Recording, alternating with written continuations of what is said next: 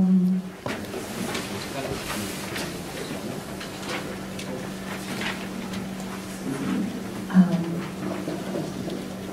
the bioethics for community building, youth empowerment, and peace.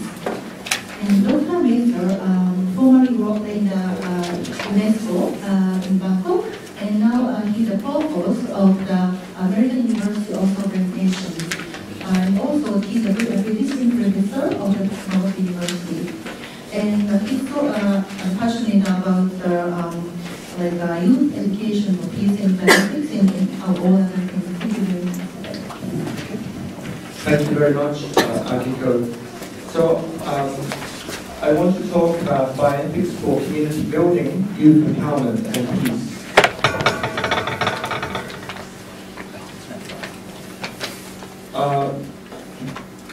The word bioethics can be viewed in several ways.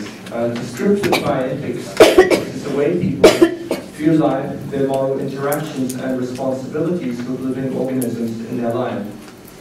So I have my bioethic, and you have your bioethic, and we can try and describe the bioethics that different people have. And we can also describe our own bioethic, and sometimes these forums can help us articulate that. As a research field, we use bioethics research to describe the values and relationships between organisms and people.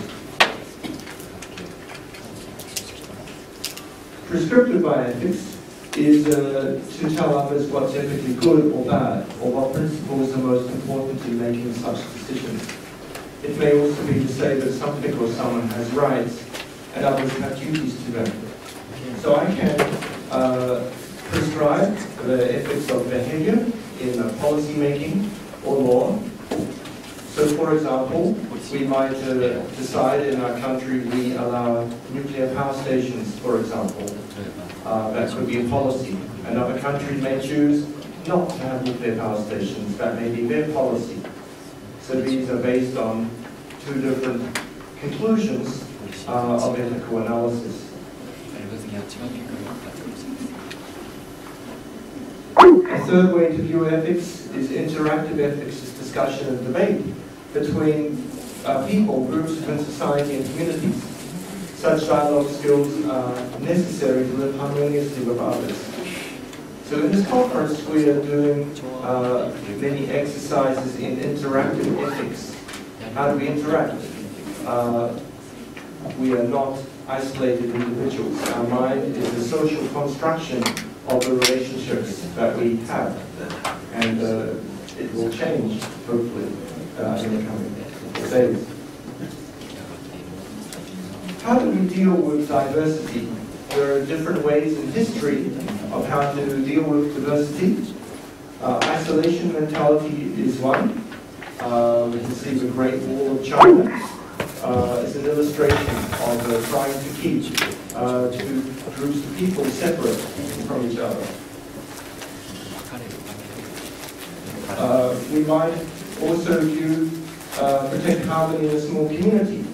Maori Meeting House in the Rhine is a place for the community to meet together and discuss all options and opinions in order to reach a consensus. So where I grew up in Aotearoa, New Zealand, we have a practice of meeting houses and meetings. Bioethics dialogue can also be building a bridge.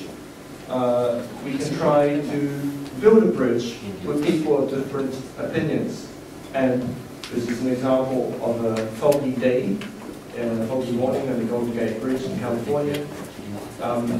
We can see the other side. It's difficult to get across. We can't see clearly. And sometimes that's what our dialogue is. With a good spirit, we try to reach across cultures and divides. There are many definitions of peace. This workshop will examine both theoretical and practical analyses of peace and peace building. There are many theories of peace building and conflict resolution, and even more examples of community activities that people undertake in their name, of the name of community or peace. I'm sure somebody will talk about the positive and negative peace and different attributes of that. But I think we're going to talk also about both theoretical aspects and practical aspects of building peace.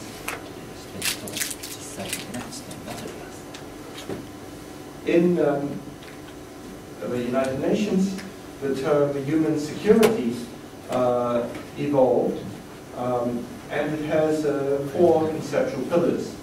That people have a right to freedom from fear, freedom from want, freedom to live in dignity, and freedom from hazard impacts, such as disasters.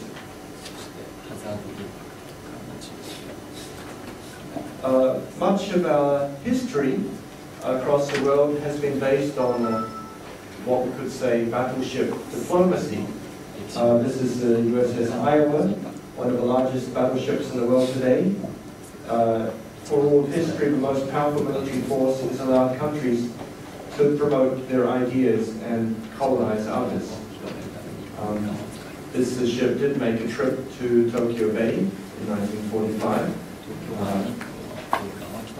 as part of the end of the war surrender. Container ship terminals perhaps have more to do with the realities of communications between people and peacemaking. The metal container is seen around the globe as a major freight transport system for the exchange of goods. Globalization of industry also transfers jobs around the world to exploit cheaper labor markets, raising many questions, which we're going to consider. Do you know a metal container? You know what a container is? I own a container. I don't own a container ship, I own one container. My precious things in New Zealand are stored in a container. But we can also move things and store. It's very convenient. But this exchange of goods is something which I think affects everyone here. Do we also exchange ideas? I think so. Some reflections on peace. Do all people have a right to a peaceful life? Yes or no? What do you think? Yes? Yes. Good.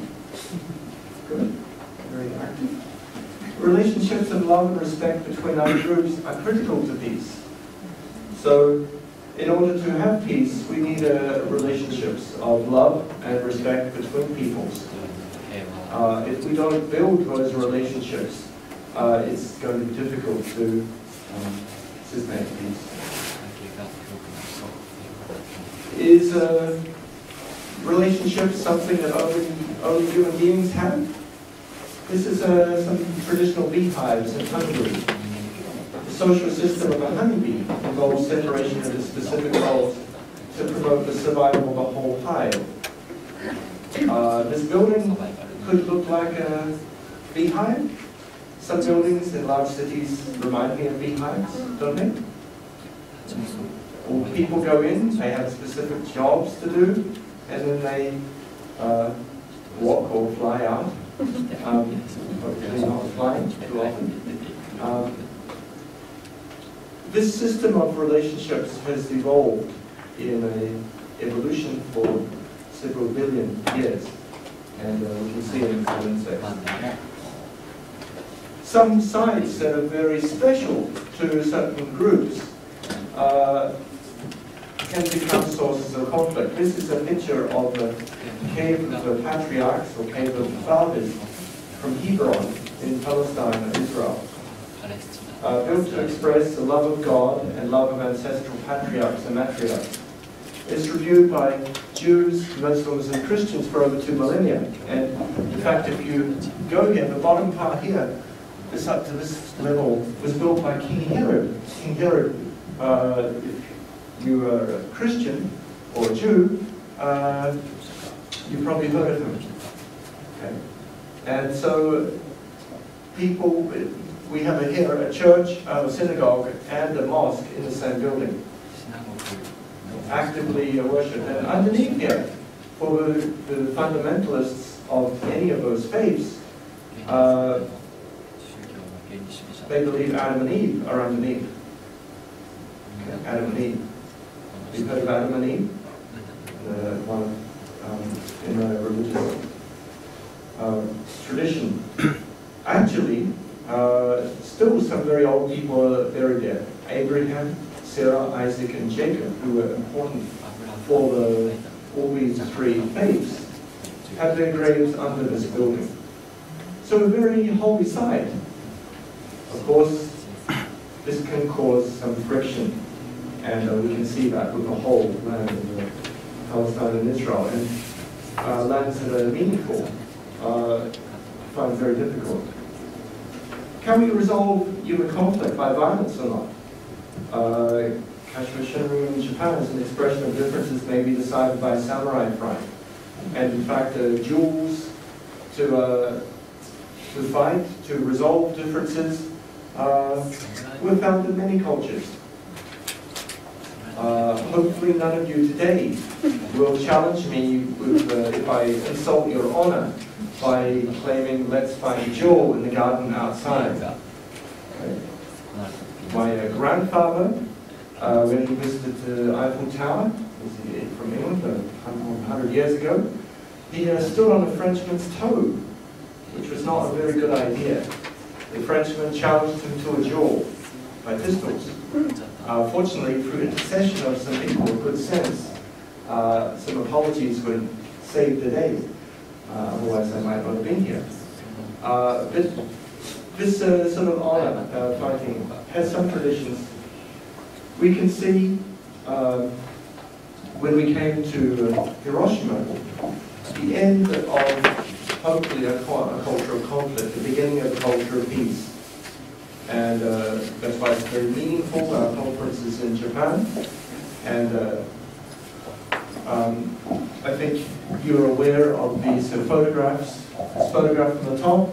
Do you know what this photograph is? I'm sorry, it's very difficult to see on this wall. What is it? Anybody know? Fukushima? No, it's from Hiroshima.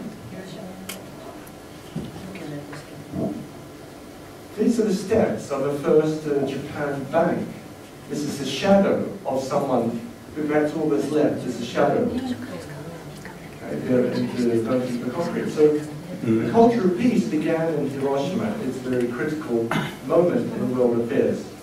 And so through that, we've been trying to promote different movements, and I want to talk about those. The 10th International Youth Peace Ambassador Training Workshop will be held in Indonesia, in Purwokerto and Bandung. Do you know what happened in Bandung 60 years ago? Anybody? Non-aligned movement, the Asia-Africa Summit, and that's why you probably heard that your Prime Minister, if you're from Asia, your Prime Minister or President from all the countries gathered in Bandung. We're having a youth people there as well. If you're interested, please join. What do we do in these peace education workshops? Well, so far 600 youth have joined the Youth Peace Ambassador workshops, and about 1 week they come and learn how to develop a community service action plan. The action plans could be from many different areas. You can find them on the website of the Bioethics Institute. Then they come back and try and implement. The first one I held in Hiroshima in 2010, and it may be interesting for you, some of you know that with this gentleman, Professor from Jonas, partly out of those meetings we decided to establish a university in the United States, which is, at this time I was working with UNESCO in Asia Pacific region. And so they had that meeting in Hiroshima. The second group we met in Phnom Penh, in Cambodia. And you see the number of participants and action plans developing. The third group in Penang, in Malaysia. So usually we meet in a place of international dialogue. And youth became very interested in these activities. The fourth group, we came back to Hiroshima, and this is actually a photo in Itajima. Itajima Naval Base, has anybody been there? Do you know what Itajima is? Who knows what Itajima is? Akiko? Have you been to Itajima? Do you know what Itajima is? No? Okay, it's very close to Kumamoto. Well, it's off the coast in Hiroshima. It's a naval academy. It's Japan's West Point. West Point, Dartmouth, Itajima. These were the three major naval training academies in the world. And it was not long. It was used as the occupation headquarters afterwards. And it keeps the hair of Lord Togo, Admiral Togo. You remember Admiral Togo? First Asian to win a war over Russia, a battle. And also a hair of Lord Nelson. Lord Nelson saved England from the French. Okay, so this is very interesting in the Tajima Island of Hiroshima. You should go there. Very historic. We tried to build peace there. We have a peace park in Thailand. I'll go through these slides. You can see, usually, we were having between 60 to 100 participants, around 30 to 40 action plans, trying to get people thinking. The seventh one we held in Nepal. Unfortunately, Nepal has suffered a dramatic earthquake. We had the eighth one in the United States. These are some of the themes of what young people thought is peace. So this is a sort of what their action plan. They can choose anything they like. So maybe make a peace club, make a film about peace, make radio, poetry, art, sports for peace, abolish nuclear weapons, deal with challenged communities, deal with women's rights and gender, deal with the international space and peace, and all sorts of issues. So peace, if you're interested, is very broad. Many of the activities can be channeled in the name of peace. The second group of youth forums is Youth Looking Beyond Disaster. In fact, I have trainees about workshop in Sendai is here, Maria from Indonesia. But we've had another series of youth forums to deal with how do we rebuild communities after disaster. And the next one we have is in June in Arizona, and then the 7th will be back in Nepal with our friends from Nepal. And some are already working on their action plans now in the recovery process. Rebuild. So this is a view of the Grand Canyon. If you're interested, please come to visit us. We have conferences here, and we established a university for the American University of Sovereign Nations. It's on sovereign land.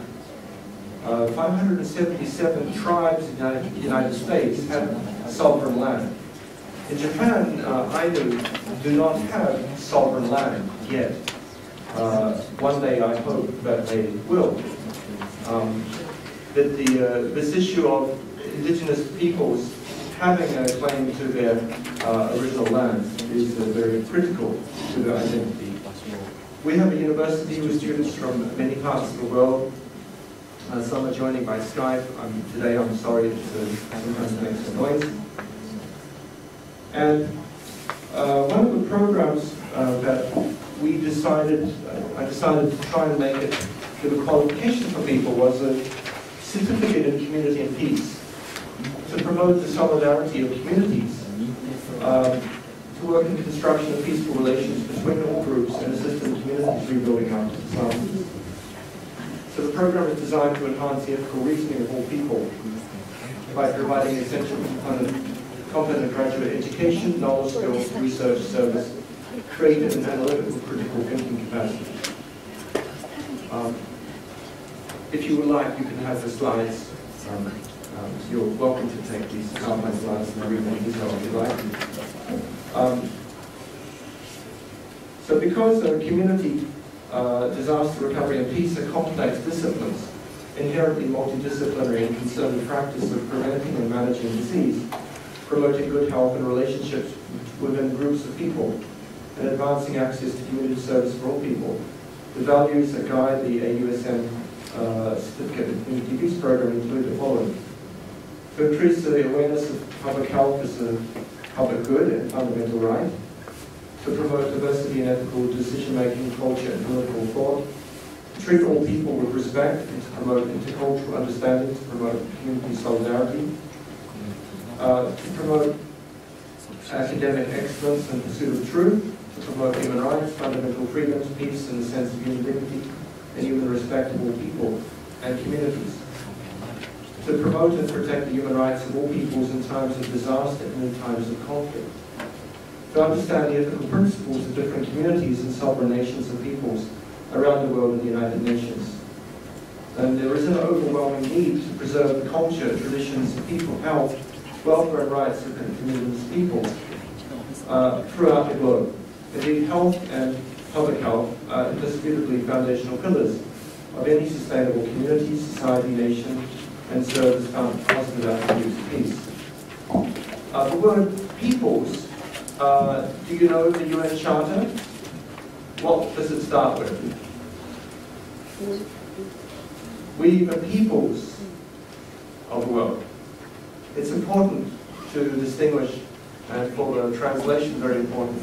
Peoples are different to nations.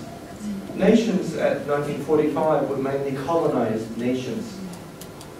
That peoples meant the indigenous peoples around the world. And that was the UN Charter. It's viewed in terms of peoples. It was written in a very post-colonial spirit and very inclusive. So there are a number of different peoples in the nation of Japan. And there are hundreds of peoples in the nation of the United States. Okay? These are different. And we're trying to, after years of colonization and killing, trying to stop that. So this certificate has a combination of combination teaching delivery. So people can join watching videos, group Skype, or in residence. And the training forums count as credits. So it's trying to combine the practical and action together. We have descriptions. These are in the catalog. If you would like a catalog, it's on the computer.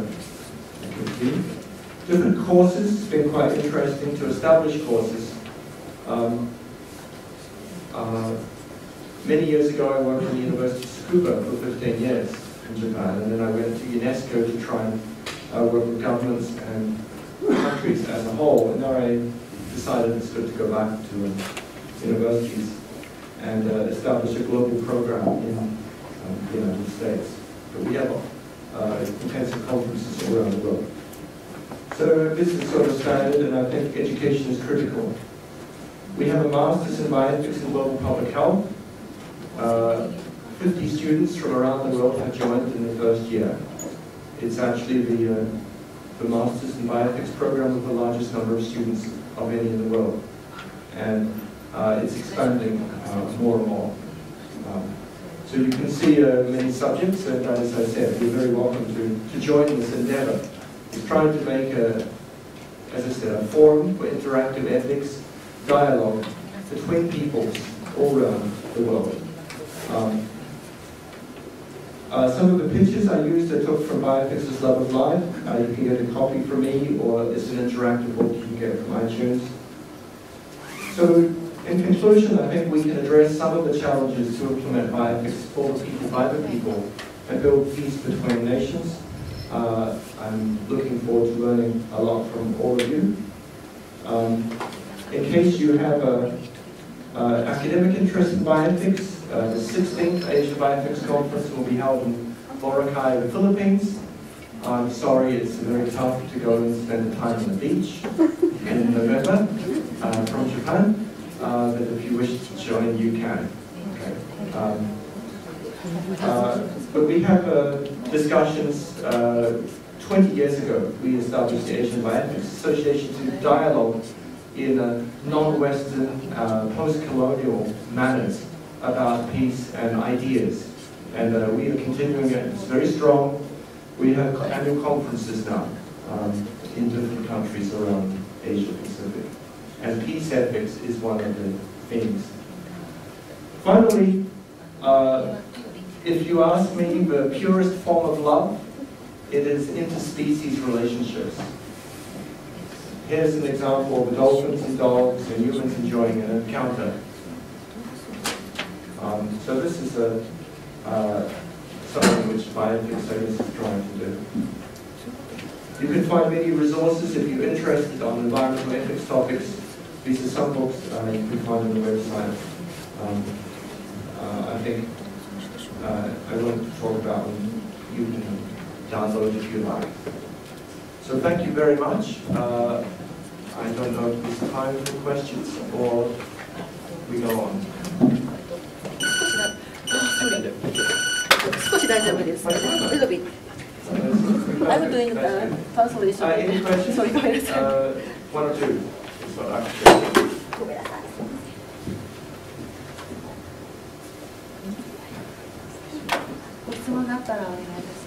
okay, yes, please. Just a comment about Hiroshima being the beginning of peace. What was that again? Culture. I think you're referring to the modern period. Of course, that sort of thing's been happening throughout history. I think in a number of very interesting examples over periods. And also Hiroshima was a result of a number of chain of events also. So it's a very complex issue, as you know. Yes, it is a very complex issue. And the whole of the Second World War, any war, is complex. There are multiple perspectives. And yes, in the 20th century, it was the beginning, I guess, of culture of peace. But people have tried to establish peace, and they still do.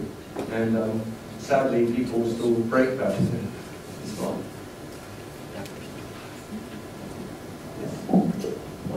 Hello, thank you very much for your talk today. I'm from the university across the street, Joseph Diaz.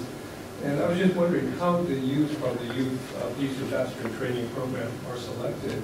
And are there any conflicts that happen when, for example, someone wants to bring up gender issues, but others are from a country where the idea of gender issues are very different and what's acceptable to speak about? Is very different in terms of gender issues. Okay, thank you. So the selection process for the youth, anyone can apply and come. Unfortunately, we don't have resources or sponsorship for people. So it's based on them trying to get funding for both their action plan and coming to the training. We do not have any problems in the past of any tough divisions between the people. Of course, people will choose action plans according to what their worldview is. One action plan, for example, was to hold lesbian workshops in Indonesia among youth because the lesbian issues and gay issues were, and I've had like 4 or 5 trainings since then over the last 2 years because in Muslim society it was very tough. Now, even though that the team making that project seemed to, was facing a cultural issue, the people who were other Muslims in our youth training workshop just try and help them, encourage to make a good action plan. People generally who come don't have a major issue. We have tried at times to get people in the middle of a conflict, let's say Palestinian and Israeli coming together. Again, usually the people who come will be trying to work for good, that's why they come. The very people with a hard or concrete heart will not turn up. They're not interested in learning from other people. And of course we Yeah, and on Facebook, this group's quite large. Youth Peace Ambassadors has 18,000 members, I run. It's a large group. And I would say we never get comments that are critical of another youth in that group. Sometimes we get a strongly political statement, which I as an administrator may decide is suitable or not. Sometimes it's a Nazi comment or a comment we do not post. But mostly we let people discuss these issues. And people usually they're interested in these in building a common future. Thank you. We have sometimes on the Native American Indian reservations issues of mining, for example. Mining and clash of worldviews where it can get quite hot. But we again have forums for people to discuss these issues. Okay. So that's that issue of development, mining and exploitation or colonization. Sometimes that can become tough. But it's a good discussion. Okay, thank you very much.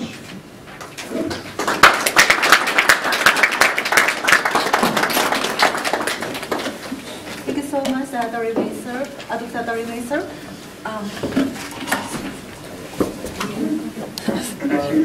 The next presentation is by Dr. Jose Pablo de Oliveira from the UNAIAS. And thank you so much.